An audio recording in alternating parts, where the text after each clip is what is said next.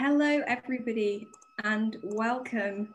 My name is Helen Carey. I work in the Development and Alumni Relations team at the University of Birmingham, leading alumni engagement and fundraising with graduates who live in the United States. It is my absolute pleasure to welcome you all to this very special conversation. We are joined by current students, alumni, friends and staff of the university, and this evening's discussion forms part of the UEB Festival. I'd like to make you aware that this evening will be recorded. Now, the format for this evening will be a facilitated discussion between Michael and Professor Broome, followed by a Q&A. So if you would like to ask any questions, please do make sure to use the Q&A box to submit those. Now, this talk this evening does discuss mental health and well-being. If you have been affected by anything that might be discussed, or you feel you may be experiencing mental health challenges, you can find a range of support resources and contact information via the university's student wellbeing page. Okay, so to introductions, I am delighted to introduce you to Professor Matthew Broome, who will chair the conversation this evening.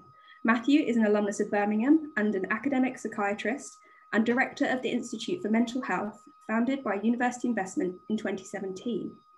He is a leader in the field of early psychosis and in the philosophy and ethics of mental health, and works clinically in the NHS in East Birmingham.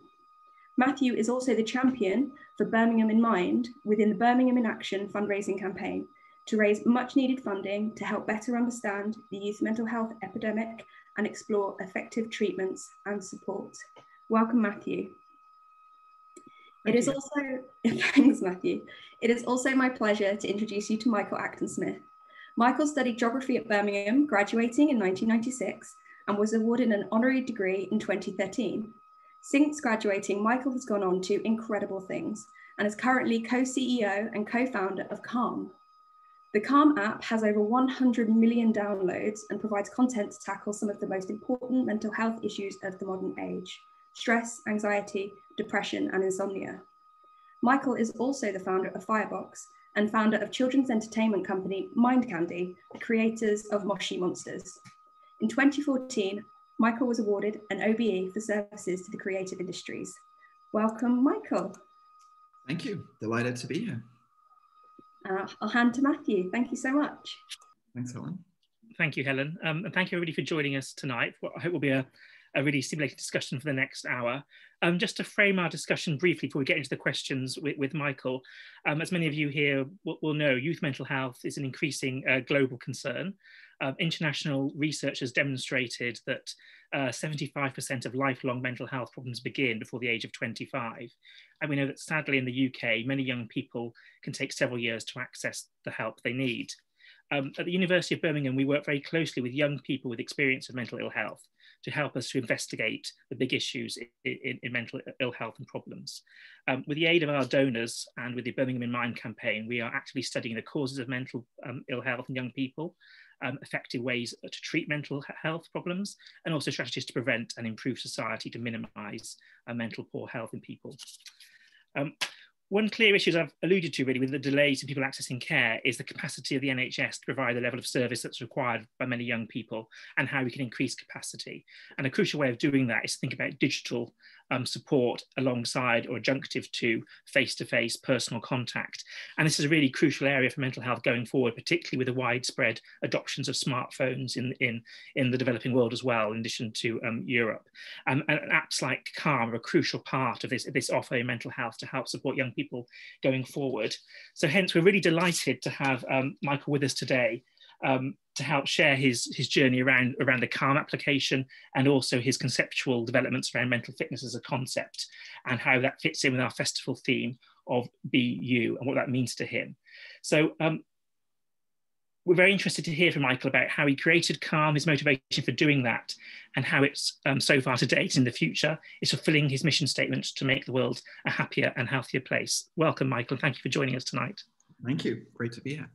Cool. So we've got, as you know, a few questions we're going to go through before we open up to the floor to ask you some questions themselves.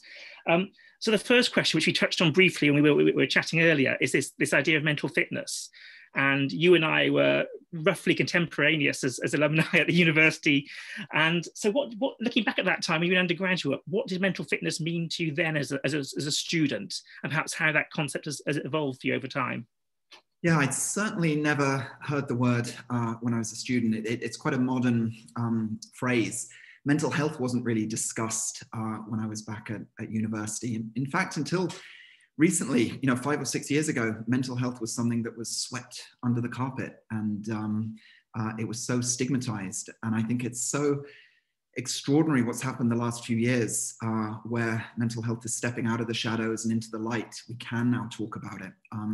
And I think that is helpful for so many different people. So yes, we've come a long way in the last quarter of a century. And the way we think about mental fitness is, one way of sort of describing it is similar to physical fitness. I love the book Shoe Dog, The Story of Nike by Phil Knight. And back in the 70s, he would go jogging with a soft J, and it was this new thing. And physical exercise wasn't really known to be good for you. Doctors thought it might be dangerous to do a lot of exercise. And obviously, fast forward 50 years, we now know physical exercise is extremely good for us and very healthy. And I think we're seeing a similar wave developing around mental fitness. It is incredibly important to treat our minds with the same care and respect we do our bodies. The body and the mind are so interlinked. And so I think we're at an early stage of this new wave, but it's important, and it's vital for the health of everybody. The analogy with jogging and physical exercise is a really nice one. So I guess one would say that mental fitness could be seen as a part of one's essential timetable of structure of your normal life.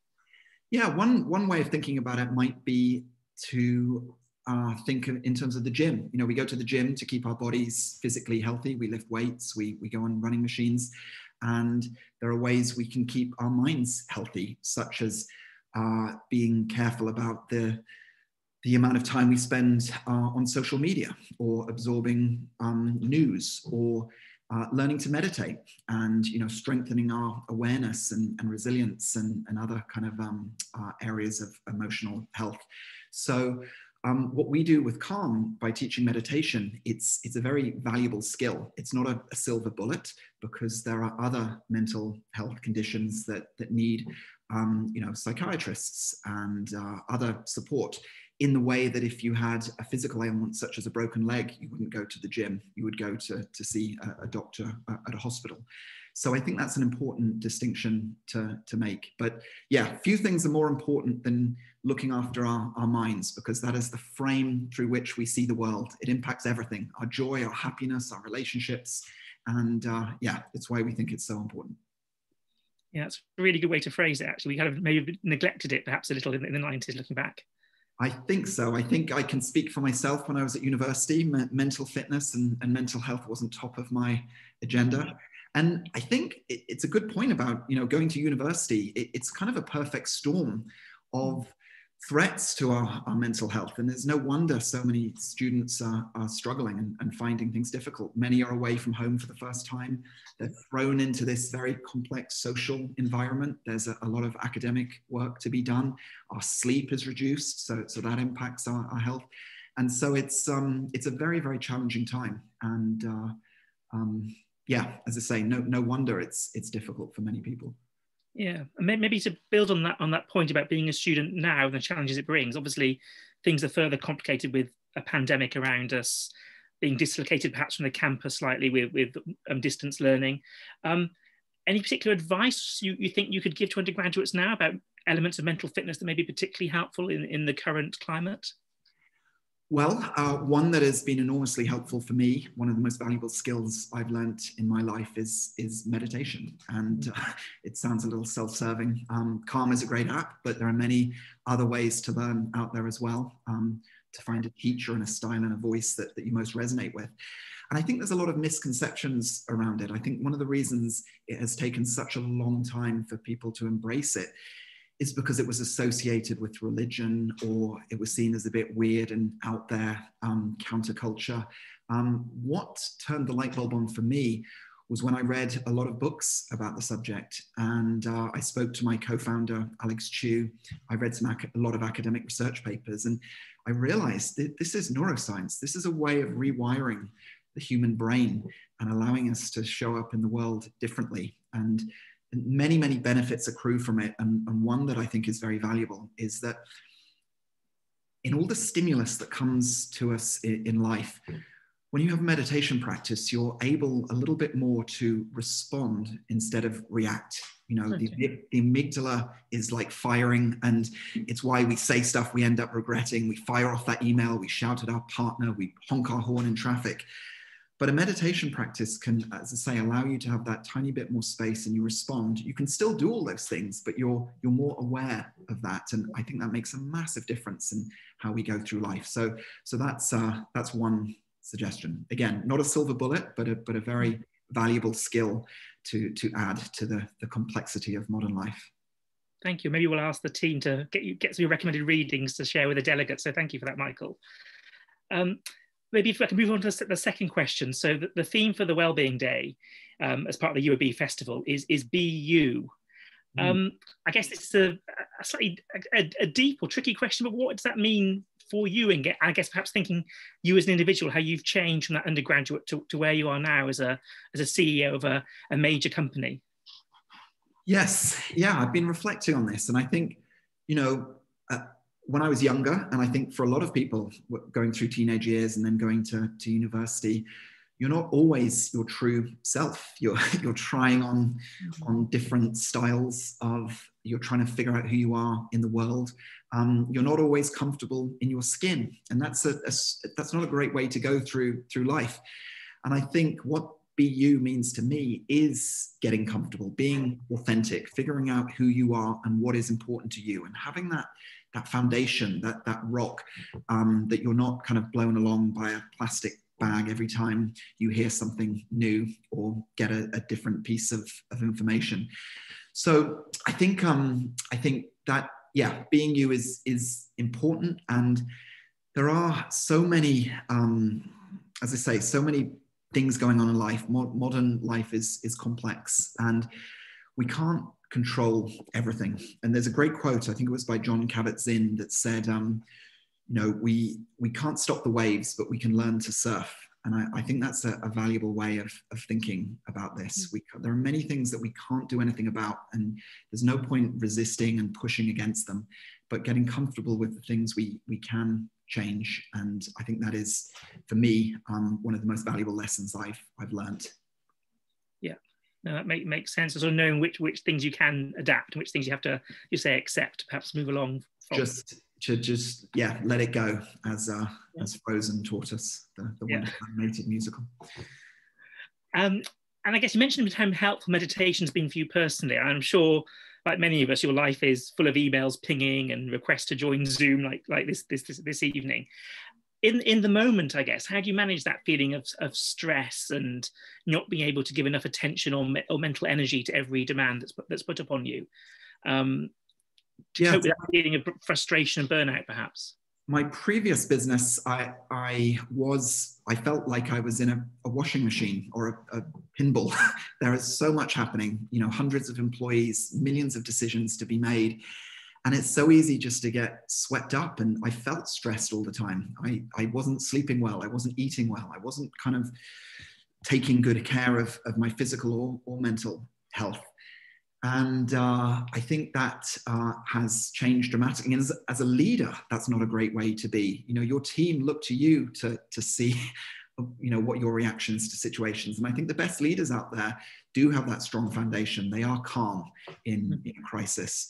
And so again, that is what meditation has helped me do, give me more of a foundation to help me make better decisions, increase my resilience, my compassion, my empathy, and my awareness. I think this is a really important point. We live in this age of attention. Attention is one of the most valuable resources. We have so many things competing for our attention, and to be able to choose where and when and how and what we focus on is incredibly valuable. So yeah, that having this skill has, I believe, made me a better leader, It has made me a better friend, a better partner, and yeah, impacted a lot of areas of my life in a positive way.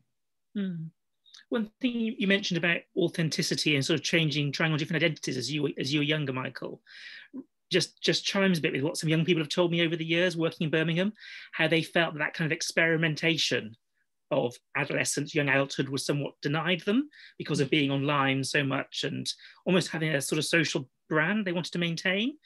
I completely agree with you. The experimentation and the trying on different roles is really important. Do you think that's a genuine worry they have? Do you think we should encourage them to be a bit braver and a bit more experimental? Or is that something that is hard with the fact we're so much being observed by our peers and friends at the moment? I think it is important to go through that period of life rather than just deciding this is what I'm going to be and sticking with that forever. So I think it is a healthy part of growing up.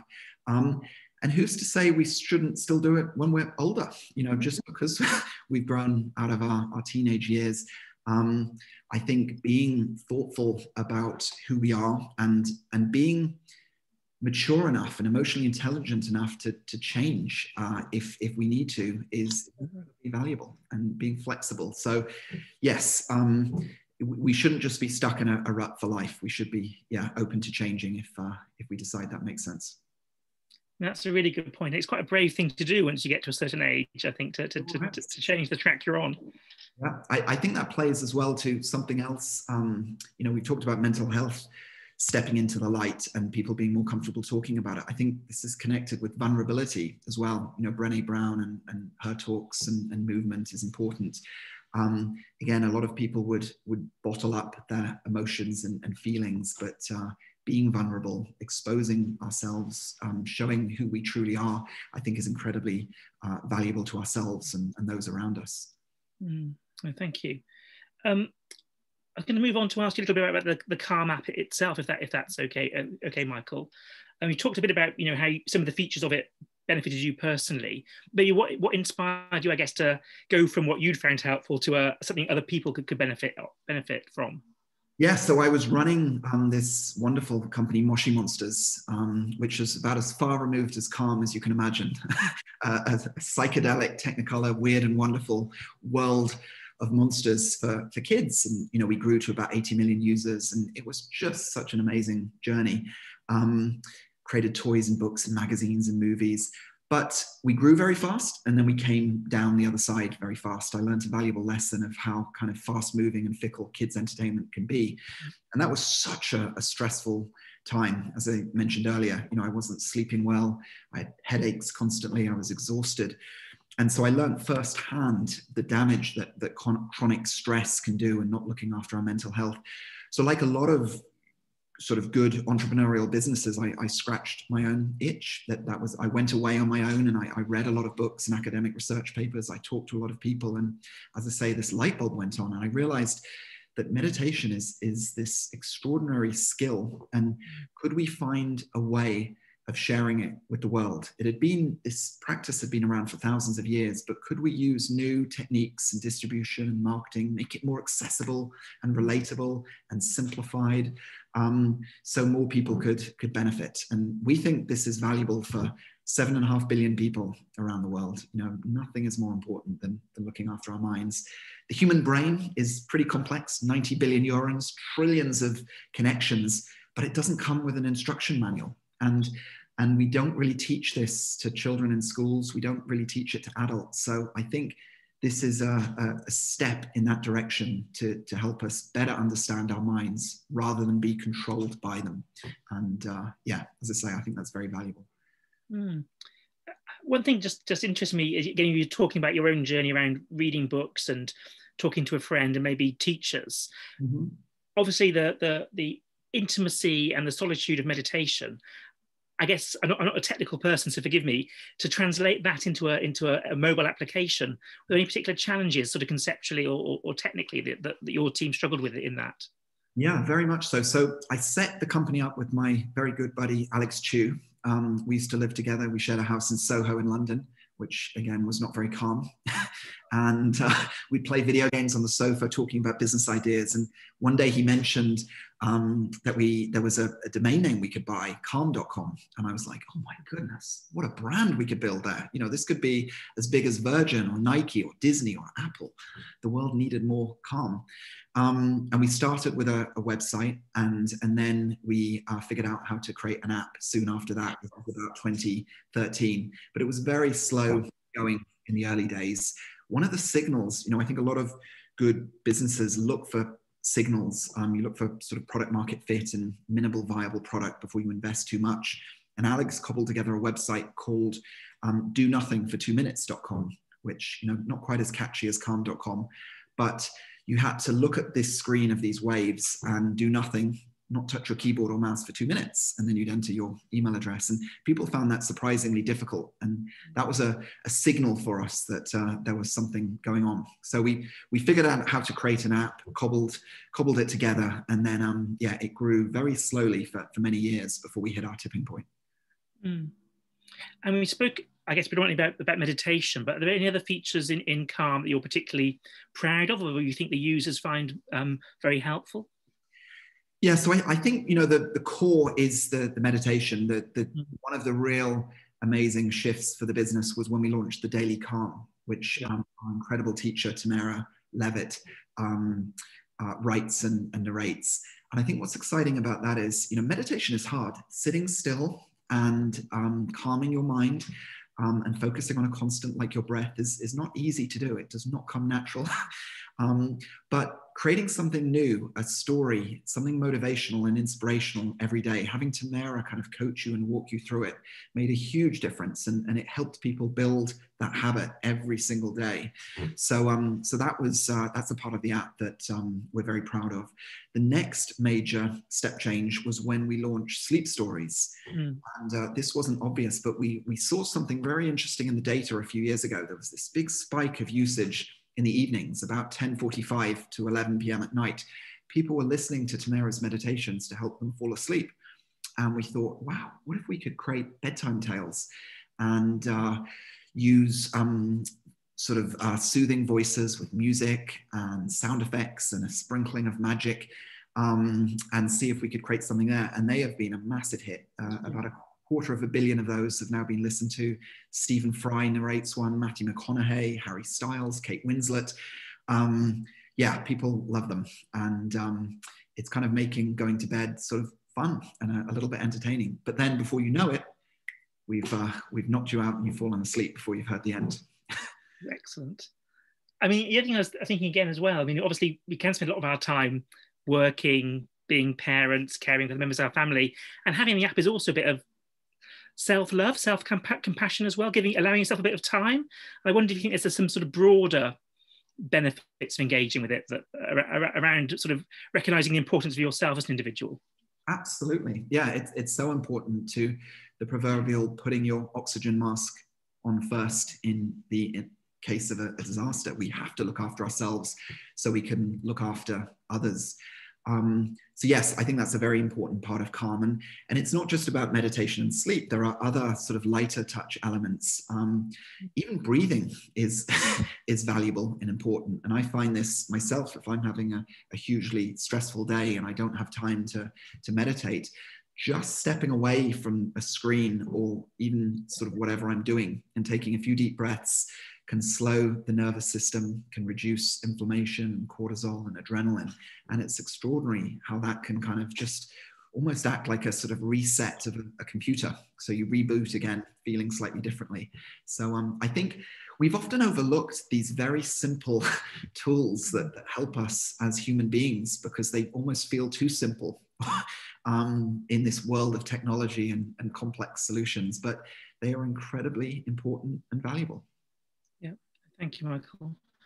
I mean, obviously it's a difficult time because you've obviously been in this pandemic period for 10 months now. I'm not sure how much you track how users use various different features, but have you seen a shift in how Calm's been utilised, either by the features or by demographics, perhaps? Yes, so I mean, stepping back a little bit, when we set up around 2012, 2013, people thought we were crazy. They would back away from us at parties, the weird meditation app guys. And slowly the sentiment started to change. And then 2017 was the really big tipping point where more and more people started to get it. But then the start of the pandemic, March last year, it just went to a whole new level. And, we recognized the work that we were doing was helping so many different people. We created a resources page called Calm Together of free tools and audio recordings from Calm. And the biggest uptick was on the business side. A lot of companies reached out to us looking for simple but valuable solutions for their remote workforce. And hundreds of new companies have signed up to Calm this last year, which I think has been fantastic, because I think it's so important employers look after the mental health of their teams.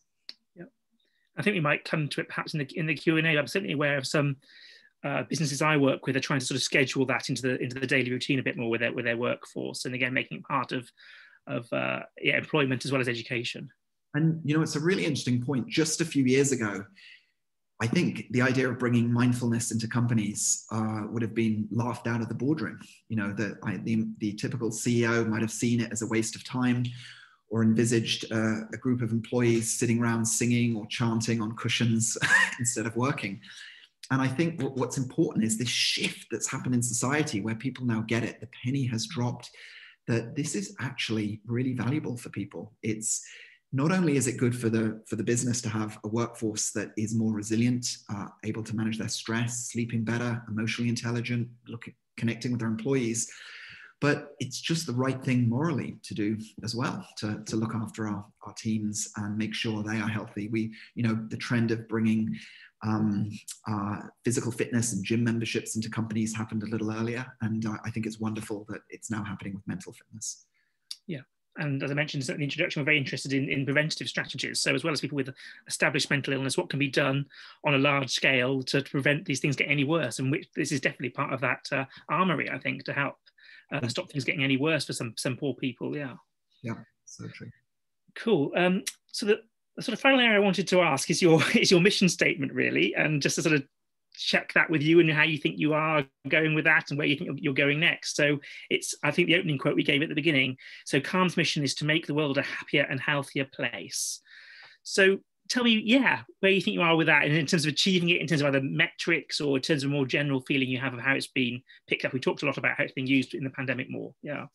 Yeah, so it's quite a broad mission statement, but it's something we're very passionate about and proud of. And we think, in the way that Nike has built this $100 billion plus business on the boom in physical fitness, we want to do the same for mental wellness and mental fitness. We think this could be one of the defining brands of the 21st century.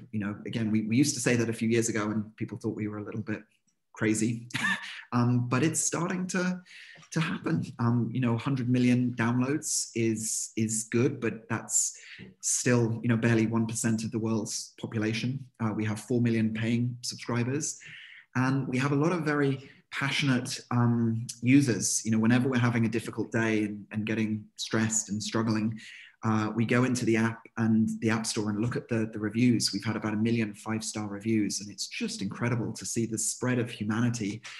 Some of the stories just goosebump inducing, everything from little children using Calm to cope with bullying at school or to help them get a good night's sleep, to families using Calm at end of life in nursing homes, to celebrities using it to cope with the stresses of going on a world tour, to marriages being saved, to drug addiction, people suicidal. I mean, it's extraordinary. So we feel that the work we're doing is very, very important, but there's still an awful long way to go. So the digital side is very important, but then, as I say, we want to build this brand. We want to find other ways to bring Calm into people's lives. And so could we take the brand offline? Could we create Calm tea or clothing? Or, we've done a series of books with Penguin. One of my favorite projects is to possibly buy an island and create Calm Island, the world's most relaxing resort.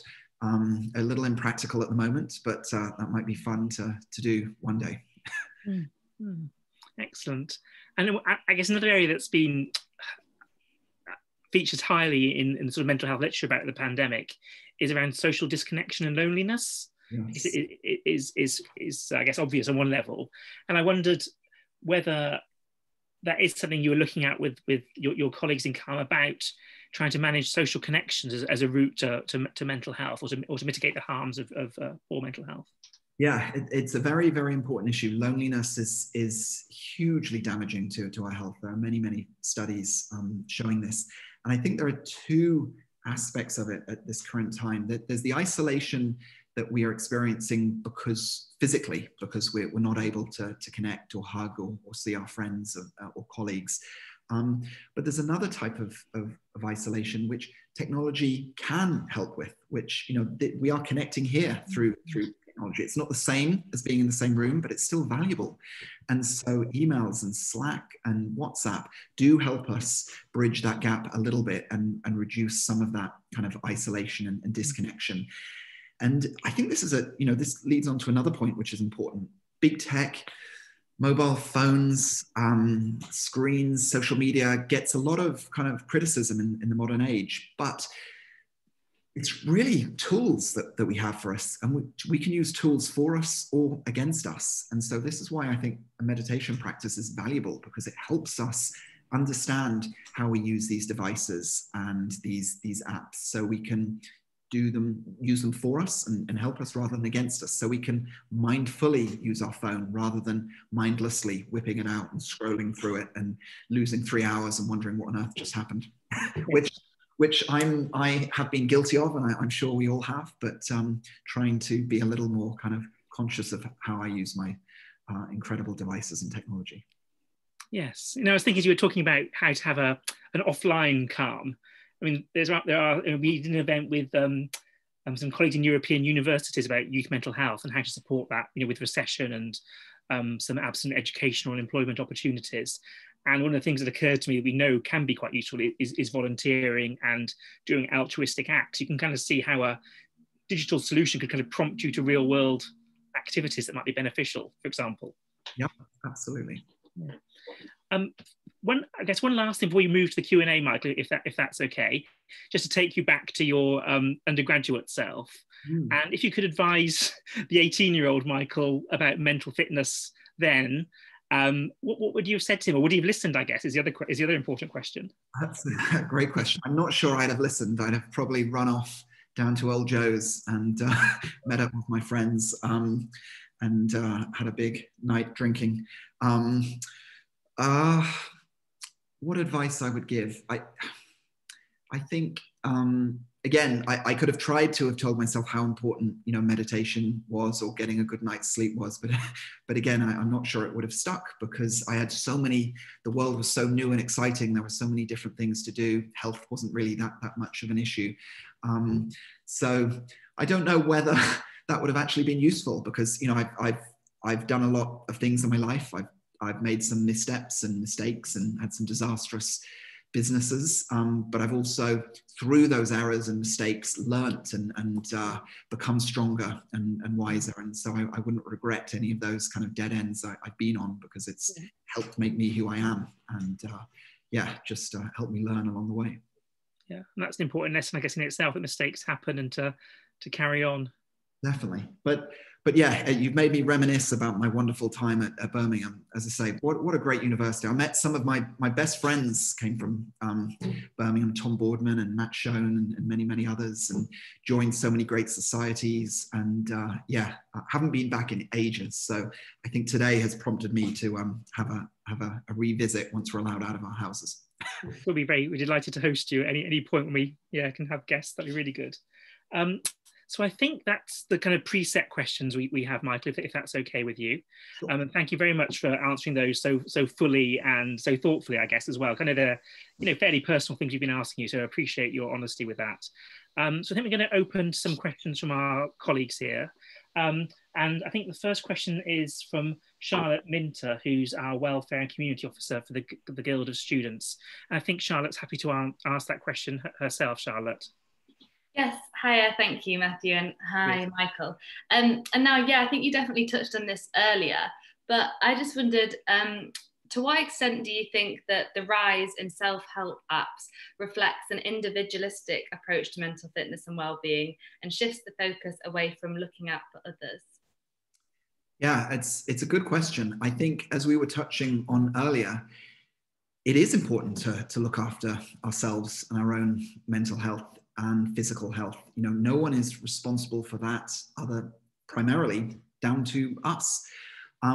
So I think developing a meditation practice is healthy. I think that the downside to it might be is if it makes you just focused on yourself. One of the great things I think meditation does is it helps us connect with other people. It improves our empathy, our compassion. It makes us more aware of those around us. We think more thoughtfully when we're engaging in discussions and arguments with others. So I think the net benefit is hugely positive for society. It's one of the reasons why we're so passionate about teaching mindfulness and meditation in schools to equip children with these incredibly valuable skills. You know, if you want to change the world, you start with the youngest generation. And I think it's a very valuable tool. And the final thing I'd say is, you know, one of the best ways to learn these skills is with a teacher in a physical space, you know, one-to-one. But that doesn't scale very well. That's expensive. There aren't enough teachers around the world. So I think apps are the next best way to do it, because we always have our devices with us, and billions of people around the world have them. Great. Thank you, Michael. Thanks, Charlotte. Thanks, Michael and Charlotte. So our next question is from Christian. Are you okay to ask this question, Christian? Yeah, that's no problem. Thank you. Very much for the talk. It's great to hear you say that it's important for employers to support their staff with mindfulness.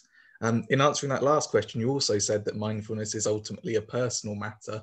So I'm a recent graduate now working in financial services, and I'm quite curious how much you think mental well-being is a purely individualistic issue, whether the onus rests on employers to support their staff, or whether it comes down to the staff to actually push for bottom-up changes in the culture and working practices of their company. Yeah, it's not a straightforward question to answer. I think it's taken a while for employers to get on board with it, because given that we are in a capitalist society, they will need to see the ROI from an investment. But I think what's happening is that is becoming obvious. Who doesn't want a team and a workforce that is sleeping well and has high EQ and is resilient? And so I think the academic research that has happened over the last sort of decade or two is showing employers that, hang on, this makes a lot of sense. It'll not only make the business healthier, it'll make our workforce healthier. So I think when those two things come together, that is the perfect storm. And that's why we're seeing such dramatic growth in companies offering. To your point about bottom up, I think if companies are not offering it, then employers should ask. And I think what's happened in the last few years, it's almost becoming table stakes in a lot of very forward-thinking workforces. Many millennials joining companies and interviewing are asking, what are your physical health benefits? What are your mental health benefits? And so employers are definitely taking note of that. Okay, great. Thank you very much. Thank you, Christian. I think I have a couple of questions to put to you, Michael, from the audience. Then we have another live question from a colleague. So this question's from Anisha. How do you deal with not treating mental well-being as a chore and embracing it? Days can get so busy with studying, it's very hard to make time for something that isn't always tangible. It's true. It's true. I run Calm, and I still struggle to find time to meditate. I do it almost all days, but not every single day.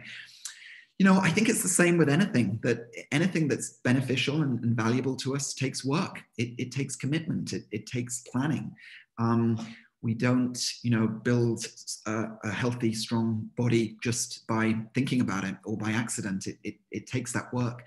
So what we would say, though, is that, meditation practice doesn't need to be hours every day, doesn't need to be done in a certain place or wearing certain outfits. It can be as little as 10 minutes a day. And to that point earlier of the daily calm, that makes it a little bit more interesting and, easy to fit into your day. One thing we talk about is kind of anchoring a healthy practice like meditation with something else you do instinctively. You know, after you shower in the morning, before you have breakfast, before you leave the house, that can help it establish it as a healthy habit. And there's some great books written on this by, you know, Charles Duhigg and others about how to establish healthy habits in your life. Excellent, thank you very much. So a question from one of our postgraduates, Michael. So a question from David. He's going to start a PhD in the next weeks. Any advice on how not to lose his mind, he's asking. Wow, well, goodness, I think, you know, one thing is to think about the end game of that journey. You know, why are you doing this, and all the positive emotions that will flow from that to give you that North Star to get you through. I think it's similar when starting a business. It's overwhelming, it's terrifying. You've got this multi-year journey to go on, and it could be so overwhelming you don't even take that first step. But to be excited about the change you want to make in the world, the IPO you might do one day. So I think whatever the analog is that for the PhD, I think would be a good starting point. And then just being thoughtful about how you spend your time, you know, not going too deep so every minute is spent on it, so you risk burning out. Building time into your schedule to do other things that you love, keeping that healthy balance. I think those could be valuable. And again, I sound like a broken record, but possibly trying to develop a meditation practice to help to sort of strengthen your mind for when things get really, really tough on the journey. If I could respond to David, if that's okay, Michael, as well. I mean, one of the things, David, that certainly the funding bodies who fund PhD studentships want to see that, you know, we're looking after students well, and things like Michael mentioned, fitting in meditation, yoga, you know, not responding to emails after certain hours a day are all important practices to get in, I think, into academic work. Excellent. So I think our next question is a live question from Chinny, who's going to kindly ask for us. Chinny, is that okay? Yeah, good evening. Thank you again, Michael. So my question is, I'm a recent political science graduate, and I'm interested in things like tech and app-based. And I was wondering how you kind of made that switch over from geography to something more tech-based. You know, what were the steps you took? And because I'm not really sure how/where to start. Yes, yeah. So I loved my geography degree, but it's not all of it is relevant for running a tech company. Other than, you know, the ways I was taught about critical thinking and some of the kind of foundations you learn when you go to college. For me, I think what helped was I was a voracious reader of anything I could get my hands on from the tech world. So there are some amazing books out there from people who've built big tech companies. And then I can share some sort of notes afterwards, but the story of WeWork is fascinating. It's a cautionary tale, but you learn a lot about that journey. Minimal Viable Product, The Lean Startup by Eric Ries is fascinating when you're starting to think about your first business. Reading blogs like, you know, Recode and TechCrunch are valuable to see how other companies are doing it out there. So it's a long-winded way of saying, you know, the best place to start is just marinating yourself in all the things you can read. Speak to anyone you can. Once the world opens up, go to tech events, and then bit by bit you start connecting the dots, and it allows you to spot opportunities when they emerge. The final thing I'd say is feel free to start a startup on your own. It's scary and electrifying, but also a really smart route is to join a startup that's growing and kind of learn in that environment. And then when you're ready, step off to do your own. Thank you very much. Thank you. Thank you, Michael. We've got a few more questions coming in thick and fast, if that's okay. Do you want me to ask you a few more? Yeah, so the next one is from Tom Micklewright, and his question is, and we've touched on this slightly, but what is the future of meditation and of calm? And is it a matter of improving access to meditation training, Are there opportunities for us to do more with it? Say the last part again, sorry. What was... So is it just a matter of improving access to meditation training, which I guess is what you've done with the digital platform to access it? Yeah. Or are there more opportunities for people to do more with it? I think that's probably both the application Calm and perhaps the meditation itself, maybe? Got it. Yes. So the first part of the question, the future of Calm, you know, as I mentioned, we feel like we're just getting going. As Jeff Bezos says about Amazon, it's still day one. And there's so many more people for us to reach. And one of the ways we can do that, which connects to the second part of the question, is to further reduce the stigma, to normalize this practice. You know, millions of people have embraced it already, but most people haven't. And one of the ways we've been doing that is we've taken a leaf out of the Nike playbook to work with celebrities and talent that have huge audiences. And by coming out and saying that, you know, they use Calm or they meditate or mental health is important, that makes it much more normal and accessible for everybody else. So LeBron James was a great example there. You know, one of the world's greatest basketball stars uses Calm every day in the afternoon. And so I think that helps hugely. And again, everyone from politicians to rock stars is helping spread the message. Thank you, Michael. So the next question is one that I think several colleagues have asked. It's a kind of fused question, if that's okay. And again, very topical to the times we live in, really. And about, I guess, the heroic work teachers are doing to keep educating our young people. So the question is, how do you think we could support teachers and pupils who are homeschooling? And how can we help them maintain their mental resilience and fitness? Yeah, such an important question. I feel for anyone homeschooling and, you know, teachers who have had to, it's hard enough teaching in a classroom, learning all these new skills, getting comfortable with the technology in such a short space of time is a massive task. One thing we have tried to do at Calm, several years ago, we launched our Calm Schools program and we offered Calm free to all the teachers in the world. And it was so popular, it actually took the site down. We had hundreds and hundreds of thousands of requests. And just recently, about 2 weeks ago, we launched a new Calm Schools program where we provide a lot of mindfulness techniques and lesson ideas for teachers that is free to access on the Calm site. So again, none of this is a silver bullet, but it can all help a little bit. Even starting, you know, a lesson with 10 seconds or 30 seconds or a minute of silence or calm just to collect everybody's thoughts can be valuable. And then teaching kids this valuable skill. Again, not straightforward to do because kids do not want to sit still, but there are ways and techniques and advice that we've been sharing. Super, thank you, Michael. So a question from an anonymous delegate. So how do you balance your own mental fitness when your product is a tech-based product application, and there might be a greater demand for staying up to date with social media and the online world? So I wondered if that's whether having the phone in your hand opens you up to other distractors or attention grabbers, as we maybe touched on earlier.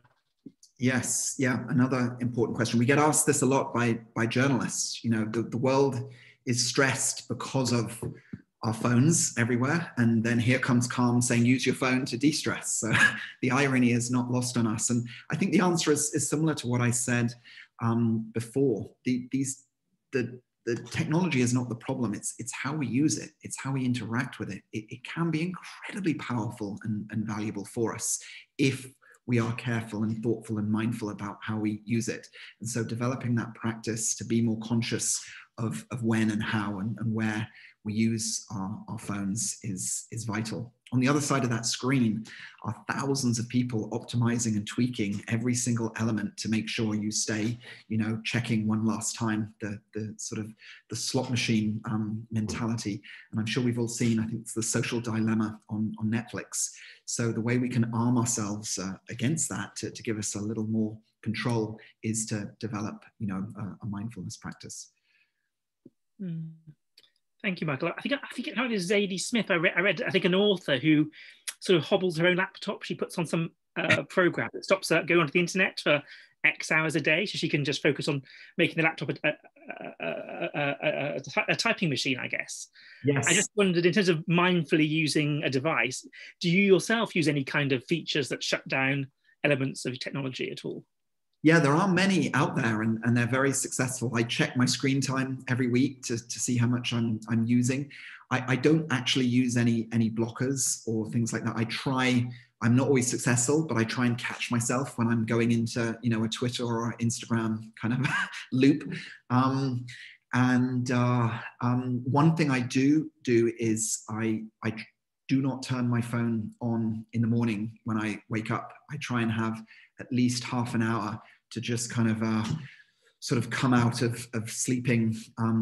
Sometimes I try and sit down with a pen and paper, because I think I read a stat the other day, something like 60% of people, the first thing they do when they wake up is reach for their phone, and then they're checking what's going on in the White House, they're checking how many likes their last Instagram post got, and suddenly your brain is, you know, fizzing with all these other things. So being conscious of things like that are very valuable. Yeah, that's a good point. I think I wake up to all these BBC and CNN notifications. I'm sure it's not a great start. Yeah, it's so true. I'm just sharing the Calm Schools resources link in the chat if anyone wants to check it out. Oh, thank you so much. I'll ask the team if they can put that out to the whole delegates. Thank you very much, Michael. Brilliant. So question, I think you've got time maybe for one or two more. So if that's okay with you, Michael, a question from Maria. In line with the physical health exercise analogy discussed earlier, I think it's when you talk about Nike and jogging, is there such a thing as over-exercising for mental fitness? And in this, she's kind of defining it, over-exercise in the physical sense is associated with adverse effects, a variety of adverse effects. So I guess that's the question. Do you think there's too much mental fitness that could have harms to one's mental health? You know, that's a really intriguing question. And I think with almost anything in life, too much of a good thing can then become a bad thing. We have to be thoughtful. Balance in everything we do is important. So I would say if you are spending, you know, a very large part of your day kind of meditating, that may be keeping you away from other things in your life. If you're meditating and you're struggling and it's just a constant battle, you know, stepping away from it, I think would be valuable. I think it's a tricky question that I think would be usefully asked maybe of a psychologist or a therapist. I wonder if you have a perspective on that, Matthew, whether too much mental fitness can be damaging. I suppose, I think that's probably where one of the analogy might get a bit, doesn't, you know, follow through. I think a lot of these practices can be very helpful, independent of amount on one level. I guess I'll probably go back to our discussion earlier about relationships and isolation. So I think there's the individual practices, which we talked a bit about today in terms of meditation and looking after one's sleep. I think also there's about being with you know, trusted friends and good relationships and doing things in the outside world. And perhaps, as I mentioned, in thinking with European colleagues about how to benefit mental health, about issues around volunteering and, you know, hobbies and activities. So I think in relation to Maria's question, I think, yes, it's a balance of both individual type activities that can help one's mental health, which Michael's very, you know, helpfully gone through today. Also thinking about shared activities, and again, that could be something that Calm could help coordinate, I guess, as we've touched on. So I think that would be where I would probably think is the only tipping point to make sure you have a balance of both of those in one's mental health. Mm-hmm. And again, when I talk to patients, I quite often talk about sleep, exercise, mindfulness, but also about spending time with those you trust and who are helpful to you in life. Yeah, I wonder, building on that for a second, I wonder whether the question is alluding to possibly overthinking or, you know, obsessing. I think one of the problems many people get into is rumination, getting stuck in that rut, that same loop again and again. And a little bit of anxiety is a good thing. You know, it helps us get out of bed in the morning to achieve and move forward. But too much, as many of us get stuck in, that's when it gets dangerous. And so being conscious and aware of, right, I'm doing too much rumination, too much overthinking here. Is this helpful to continue going over that same issue is something important to ask oneself. That's a really good point. Okay, so a question from an anonymous attendee. This is about, I guess, building up your business and the application, Michael, so a bit more maybe related to your entrepreneurship and your industry. So if we go back to the start of Calm, how long did it take to build your team? And what advice would you now give to your past self? So I think this is your pre-Calm or your originating Calm self, perhaps. Yeah, it was very tough in the early days. Like I'm sure there are a lot of entrepreneurs on this Zoom today. It's really tough in the early days. Most businesses fail. Most people think you're crazy. And we really struggled to hire people. We found it very difficult to raise money. And so we just had to get our head down. And fortunately, I had a co-founder in Alex Chu. So we were able to kind of G each other along and kind of share the workload. And yeah, it took several years before it really started to take off and become a lot more obvious. I mean, this is a question that I think, you mentioned leadership earlier, actually. Getting a good team is not easy. Do you have any, what do you say, quick tricks or intuitions that guide you in recruiting a team you think can be successful for you? It's vital. And it's, we spend about, Alex and I, even now, we're about almost 200 employees. We spend about half our time on recruiting, yeah. Interviewing, sourcing, researching, because it's everything. That Calm is the team that is building the product. So yeah, we take it very, very seriously. And we for many of our roles, we have thousands and thousands of applications for one person we're going to hire. So it's a very long and important process that we go through. And I could talk for hours about this, all the tips and the techniques. There's a great book called Who, which is famous in Silicon Valley, all around recruiting and hiring. And I'd highly recommend that for anyone building a team. Good advice. I'll look into that. I think, Michael, thank you. Probably on your bookshelf somewhere behind you in that. No, sadly not. But yeah, I'll get hold of it. So I think we can probably go to our last question now, if that's okay, Michael, and where we've worked you jolly hard. So thank you. So this question's from Chloe. How do Calm employees practice mental health, mental fitness whilst working virtually? Have you introduced some behaviours or approaches to work that support the Calm vision internally? Yes, so we're growing very fast. We all work incredibly intensely, but I don't think we'd be living up to our mission if we were kind of burning everyone out. So we try and be very thoughtful about the work that we do at Calm. In the middle of the pandemic, we decided to become a remote first company. So even after it's over, we want people to work wherever and however and however they want. Before the pandemic, we had a daily Calm every morning where some of the team would gather and do 10 minutes of meditation as a group. That was, I think, a really important part of our culture.